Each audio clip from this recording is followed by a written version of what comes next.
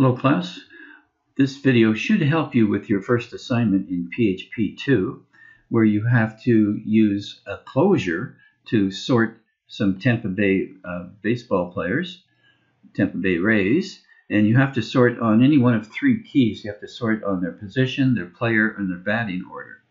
Well, I've made up a similar example here that you could use to help you with that problem. I've made up an array of arrays here. As you can see, each of the sub-arrays is an associative array with two key value pairs, course and grade.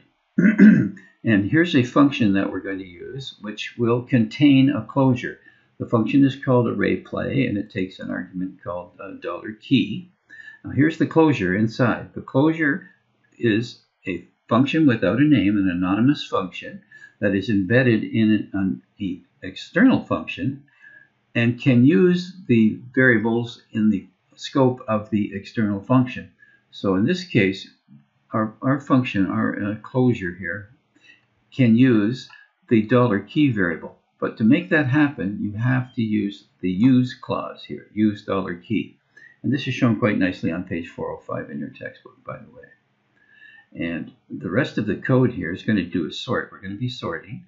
And if you take a look at the description for usort at the top of page 403, you'll see that it does require a function that would return 1, -1, or 0. That's how the sorting is taken care of.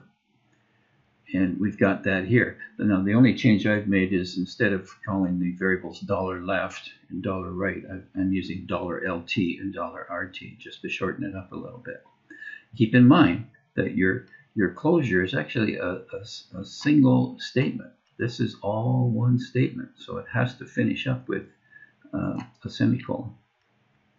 So that's why this semicolon is required right here. Now what we're going to do is we're going to sort on either the course or the grade. And I've got it set up here to use the arrayPlay function with course as the key. Okay, $key will be course when we go to run this. But we can assign the function to a variable name, which is a very interesting thing that you can do in PHP. So $column is going to store this. Now we use usort in that way.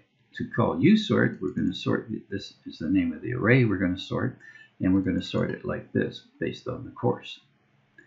So let's see what that looks like when we run it. I've got it going right here in Firefox. There it is in Firefox, and as you can see, the grades are ordered alphabetically by course from ethics through to PHP. Now we could change that. I've only got 2 columns to sort on. You're going to have 3 to sort on in your assignment. So I could change this to be grade. Save that. Come back here and refresh. Now it's sorted by grade.